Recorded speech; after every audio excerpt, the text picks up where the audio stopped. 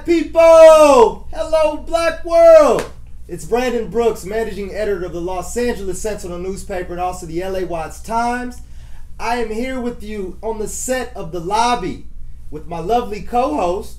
Hi, I'm Nicole Williams, and I'm the project manager of Taste of Soul Family Festival, the largest street festival in LA County. And I'm Taylor Bakewell. I'm the digital editor for the Los Angeles Sentinel. And again, we're here on the set of The Lobby, where this is a weekly web series where we're talking about current topics, history, anything in news that's hot that you need to be brought to. Today, we're talking about a hot topic that's been going on for quite a while, really in California since 1996, being that California was the first to kind of set the tone, marijuana regulation and marijuana usage. We covered that Los Angeles is facing challenges of incorporating the business of cannabis into policy in the community. Our local councilman, Marquise Harris Dawson of the 8th District, actually held a telephone town hall talking about how the regulations and a lot of the law-abiding parts of this that need to be brought to the attention of the public. So, before we dig into a little bit more of the specifics, I'm going to pass it along. So what do you guys think about this?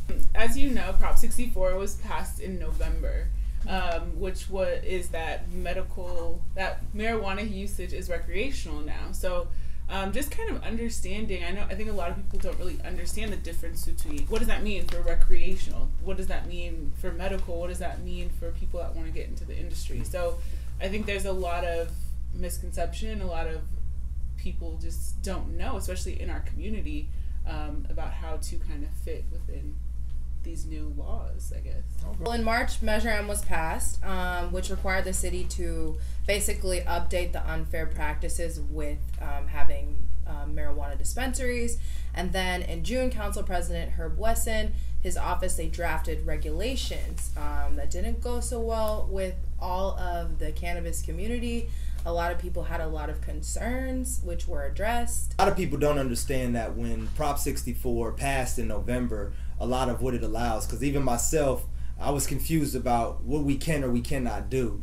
Pretty much the law goes into effect that you can, right as of now, if you're 21 or older, in 2017, January 1st, you can smoke marijuana without any criminal justice involvement. If you're 21 or over, you have the right to consume marijuana.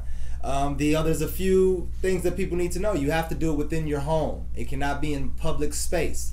So think about that. If it's not in your home, if it's not in the privacy of your domain, I would suggest do not do it. So if you're on the corner, if you're somewhere, say, hey, it's legal. Trust me, they're looking for a chance to arrest you, so be careful with that. Unfortunately, that we still know the stats don't lean well for us, that even though the regulations have allowed us we shouldn't be getting locked up, we still see blacks and Latinos being locked up at alarming rates. Black people are 4 times, even I think in Los Angeles it was even reported at now, maybe even up to 7 times more likely than whites to be criminally charged for marijuana possession. Latinos anywhere between 2 to 4 times. So these are very alarming rates, and the prison population, which is part of this topic that I want to indulge in. It really speaks to the war on drugs and how it affects the black community. Council member Marquise Harris Dawson, they did a poll within the community, and 71% of the community members said that, hey, if we're going to have these marijuana dispensaries, we should include those who are affected by the war on drugs. And I honestly totally agree. There are so many people in the black community affected by this that why would we not get the opportunity to make a business of it? We were arrested for it. A lot of people lost family members to the prison system or jail system because of marijuana. And now that it's legal, it's like, hey, what about the business opportunity in that? The thing about getting in, only 1% of dispensaries are owned by black people, and that's in all of the United States. That's crazy. Which is really that's crazy because it's disgustingly disturbing. Yeah, it is. Yeah, absolutely. And so the thing about it is now that legislation is getting involved, you now have to know how to put together a business plan. You now have to factor in investors. Wow. So these are things that are already stacked up against black people for not having the business knowledge that their white counterparts have about growing and about how to successfully run a proper business. So, and it's cost tens of thousands of dollars to start any type of business, Yeah. especially get into this new area. Someone like myself that has stepped foot on a few occasions into these establishments. I didn't say I was purchasing. I've just been inside of them. But again, you really find out that a lot of these businesses are not owned by African Americans. And many times, I rarely see African Americans working in the establishment outside of security guards. Right. So they're really not part of the actually handling of the marijuana products. You also have to have a clean record. And if you have something on your record that is the industry that you're trying to get into, which is marijuana, it's kind of like the chicken or the egg. Well, you know, where does it start? So people are still, they have these things on their record for marijuana, but they can't get the proper licenses. Well, speaking of the city of LA and the measures they're taking for regulation, recently Mayor Eric Garcetti appointed the first ever chief executive director of the Cannabis Regulation Committee. I think we have that. Well, it's more properly known as LA Department of Cannabis Regulation. This is a black woman. She has history of being the front line of policy changes for cannabis. So we're hoping that by her becoming the first ever chief executive director, that she will be able to be a good medium between the community and regulation with the government, and she can almost be a voice for us, and we're hoping to see that happen. But this is actually Mayor Garcetti. He saying he needs someone who understands and navigates those nuances. And Kat has a background in this industry, which is important to know. Garcetti went on to say, and this is the mayor, he's confident that her work will help implement new regulations in a way for all communities and raise in all neighborhoods and revenue for city services. So it's really good, and I want to put this note about Mayor Garcetti. It's not really good, it's excellent that he's really leaned on a lot of African American leadership in several departments over his tenure, and I have to give him credit for that. Everyone from even a Deborah Flint, who's over the airport, he's had deputy mayors who are African American. I just give you the mayor. I give you credit for working with the black community to just make sure we're not overlooked. So to see a black woman in this position, it brings some sort of comfort, because it lets me know that our mayor understands the nuances of this. How do you guys feel about the regulation of marijuana? Is that good for our community? Is that beneficial for our people? Meaning that just being it legal in general, or just like that there's regulations and laws that are being placed on marijuana in general. Like, how will that be against the community versus for? It can't hurt, because we see in alarming statistics that it's not benefiting us currently. And if we study it from a health standpoint, many studies prove that no one has ever. If you have that, please share the study with us. From my research, I've seen no evidence that it's ever killed anyone or no anyone has ever overdosed. Again, this does not mean that you cannot use it irresponsibly. Does not mean that you cannot use it in an abundance that it does do something to you. It is a psychosis, and I would suggest for people, treat it as you do alcohol in the sense with children, because some people say, well, what about with kids? They're gonna want to do it. Cigarettes, alcohol, kids know about it, but they also know, don't touch dad's cigarettes, don't touch mom's alcohol. Guess what? Don't touch our cannabis, and I don't want to see you do it. And that comes back to, in the home, in these type of discussions, understanding the health risk, what it can do to you, and also understand that if you're not 21 years or older, legally, you cannot do it. So do not do it. So, but to be fair, I do understand the concerns. We saw with the opiate epidemic that kids started from prescription drugs and then led into things like heroin and other big drugs.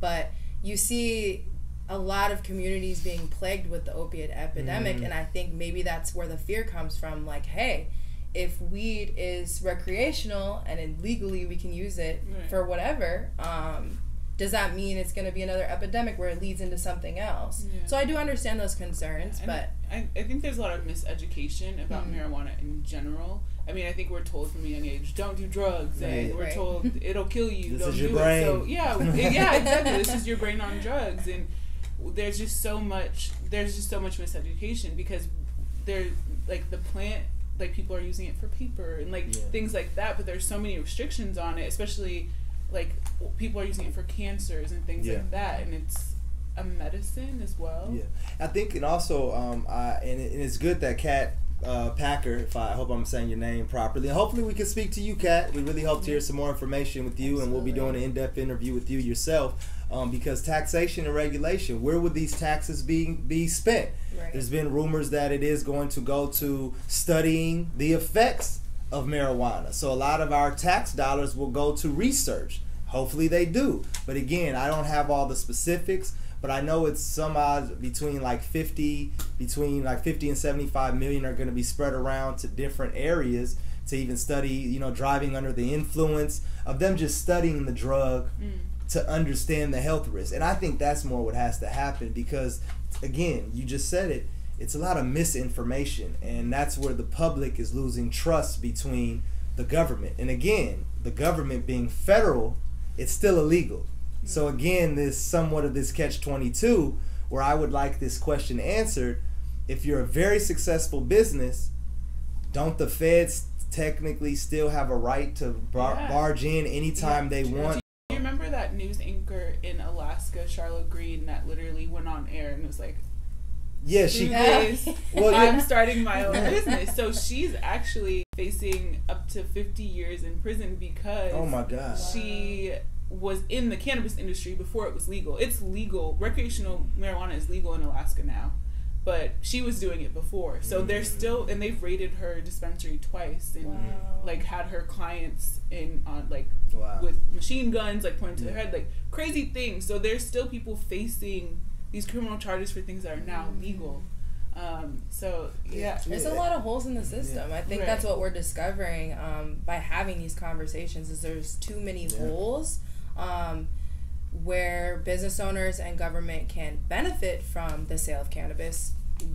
There's people who are getting hurt by the holes in the system too. So it's not fair for it to be beneficial, but then still hurting people in the same sense. So. People don't want to talk Nicole about and I were looking at the new cannabis.ca.gov website. And it really looks like a DMV webpage. Website, for sure. Something about it is really eerie to me, to be completely honest.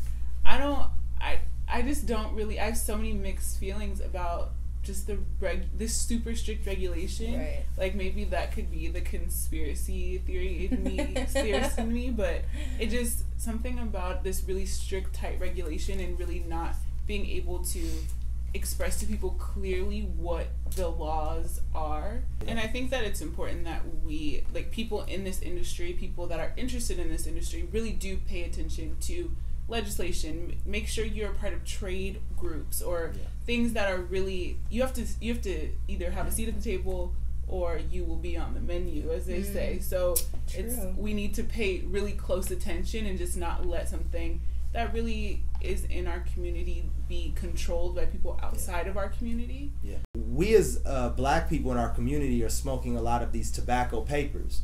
I don't want to do a drop for any specific companies, which I'm not, but these wraps, and they call them blunts.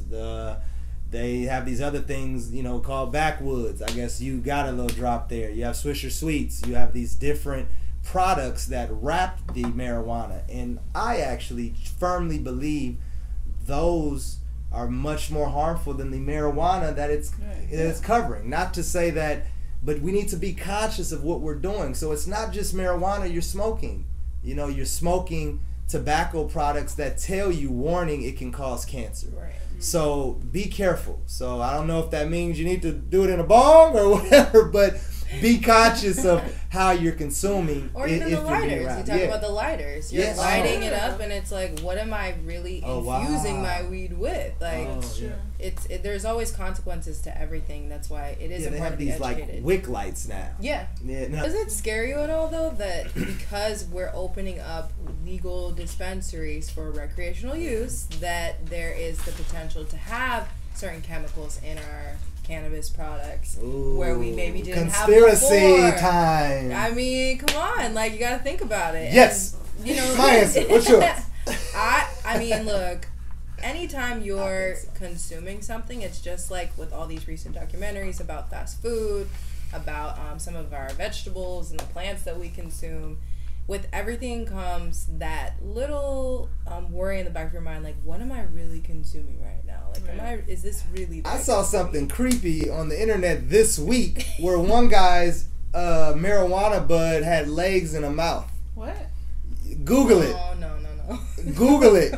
It moved. Basically, he got a bug that looked like a marijuana bud, and it started moving. So I guess to Nicole's point and to my point, be very careful. Thank you guys for tuning in to an episode of The Lobby. We appreciate your support. If you really support us, though, make sure you like this video and subscribe. And if you want to learn more about what we talked about today, you can click the links below. We would love to hear your feedback, comments, concerns, future topics. We want to hear from you. We out, y'all. We out.